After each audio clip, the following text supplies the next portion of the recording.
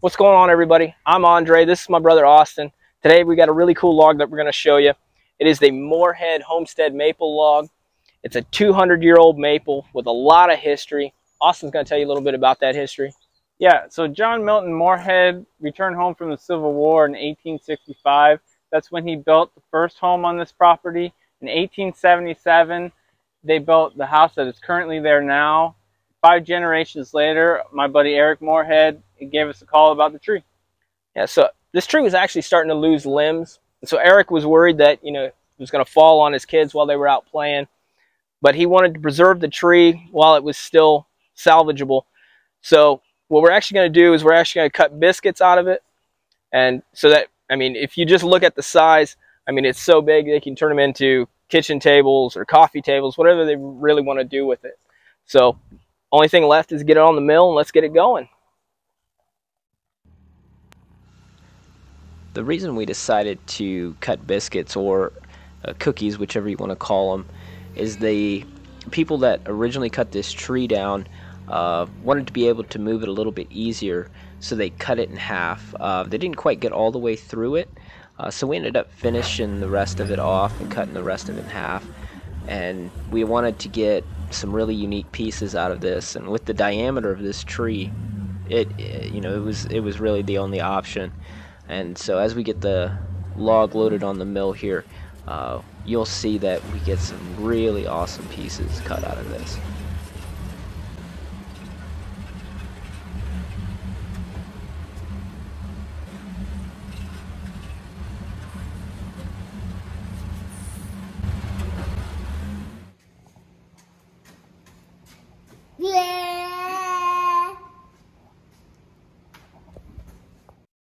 All right, now that we got the log on the mill, what we're going to do is we're going to start slabbing this out. We're going to cut them at 5 inches thick. Through the drying process, you can get some warping going on. So we want to leave enough meat on the slab. That way at the end we get nice thick tables. We're going to use our big slabbing mill. This thing can cut up to 6 inches. We're going to need most of that with this thing. It's a pretty big log. So we're going to get milling. Get it going.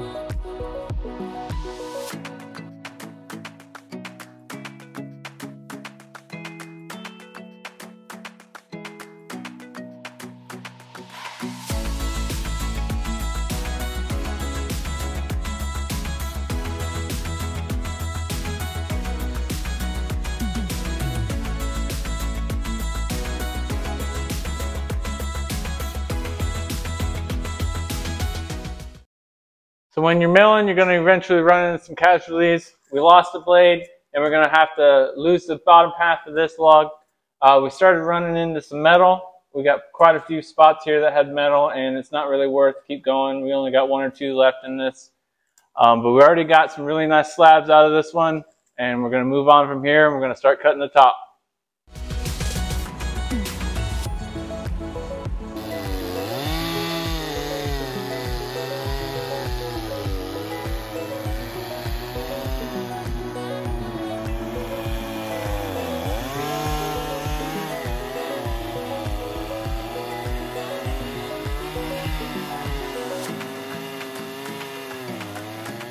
So we came out to the Moorhead homestead, to the site of where this tree stood for 200 years, and we wanted to talk to Eric Moorhead, the owner of the property now. Wanted to get a little bit of a family history from you, and who started the homestead and passed down through the generations. Yeah, so my great-great-grandfather, John Milton Moorhead, when he came home from the Civil War, he homesteaded this place. he grew up by Macomb area, about 4 miles north of here. And then my great-grandfather, Dallas Hod Moorhead, grew up here. And then my grandpa, George Hartman Moorhead, grew up here. And then my father's also George, but he didn't grow up at this place. And then my great-aunt lived here last. And when she passed, Jane Feller was her name. When she passed away, her kids sold it to me. And I'm honored to keep it in the family. So your children will be the sixth generation that grew up in this home? Oh, yeah. That's pretty cool. There's a big gap for a while, though. Yeah. Us Moorheads are little late bloomers. So people at home are doing the math, and you said your great-great-grandfather served in the Civil War, and usually there's another great in there, but you maybe even more sometimes. Yeah. But the Moorheads like to settle down a little late and mid late 30s, yeah, 40s too sometimes. Yeah. After generation after generation, it kind of stretches things out a little bit more than normal.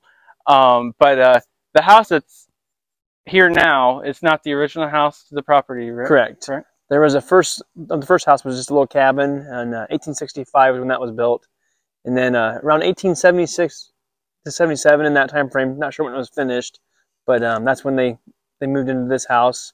And for years, that old house was moved around the farm in multiple places. The last place before they tore it down, it was beside the silos, and they would keep mineral and different feed ingredients for the cattle in there, and so it kind of got reused. Yeah, just kept getting went to reused. waste. Yep. So a little bit the reason you called us or the reason why you cut down the tree. Kind of go through that and tell us the reason why you. Unfortunately, the top, we had lost part of it in a storm, and then over the course of a year or so, it started getting punky. You can see the bark was falling off, and we decided we better take it down before it fell in our laps when we were sleeping. Yeah, I think hanging over the house pretty good. Definitely, I think you guys saved it at the right time. We've already cut it up, and it's a really beautiful tree on the inside, and we appreciate you giving us a call and letting us preserve your family's history through the tree. And generations down the line will be able to see the inside of the tree when the past generations only been able to see the outside. So we definitely, Andre, Dad, and I appreciate you giving us a call and letting us cut up your tree and preserving it for the future. You're welcome. Glad you guys can use it. Thank you. Yep.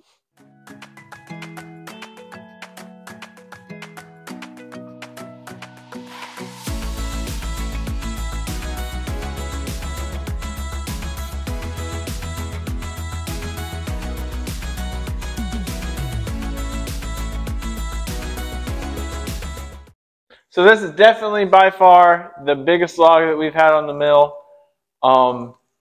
She's huge. She's definitely. Andre and I were watching Dad having a tree rodeo with the tow motor out in the driveway. So what we're going to have to do before we get started, we're going to have to go around and pick out some rocks from the bark. We're going to be mining for stones. They're pretty embedded. Somehow he got this thing to roll uphill and almost over the road and into the ditch, but somehow it did not go in. So there's like a 15-foot drop over the side of the ditch. So if it goes over, it's not coming back. So but he got it on. We're ready to get the second half of this done. Let's get to it. Got it. It's a bug.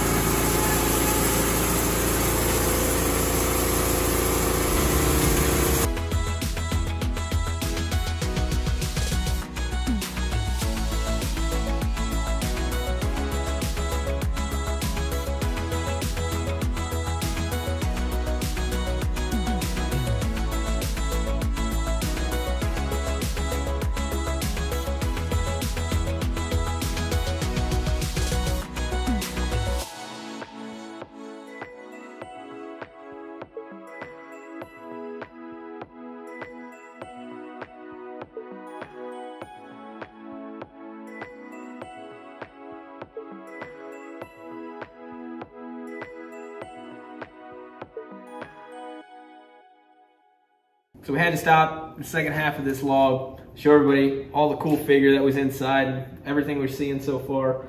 A lot of bark intrusion, and a really cool figure. And we also found something else on a scale of 1 to weird of things that we find in trees. This one's coming in as strange. Eric must have left his swimming cap on the tree at some point in time, and the tree grew around it. He even cut out the hole in the top for his bald spot, so he get a nice little tan back there. Pretty sure he missed the pond by a mile. He's swimming in the tree. It's another bug.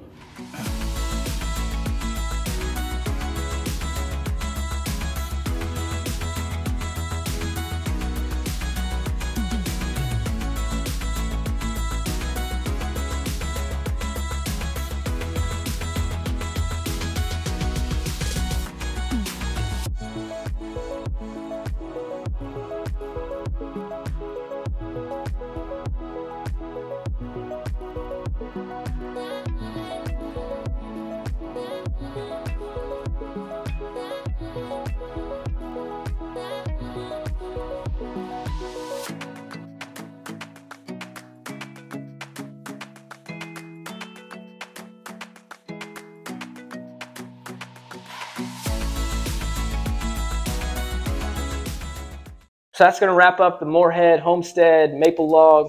We had a blast today milling this up. We hope everybody that watched did too. Yeah, it's one of the craziest, most unique logs that we've gotten into so far. Just the figure that came out of this is just beautiful to see. And every time a biscuit came off the mill, I mean, you never knew what was coming through. Yeah, I mean, even the size of these, this one alone is 73 inches across. They were just massive slabs.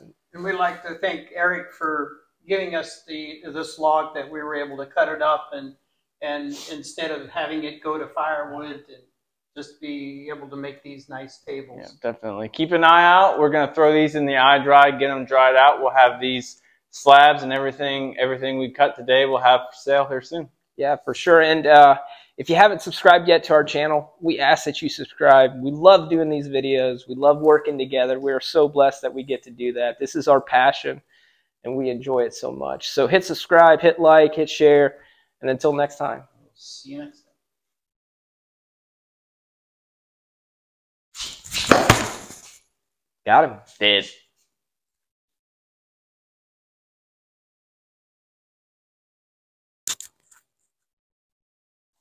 This is one big log. You think? Yeah. Did you watch Grandpa get it in here with the forklift? Yeah. Stop it. Pay attention to what you're... Wait. Let's talk about the log. You think it'll make a big kitchen table for somebody? Yes. Huh? Yes. Why are you... Alright. No, you're gonna make... This is gonna make a horrible... Alright. Actually, that was even better, I feel.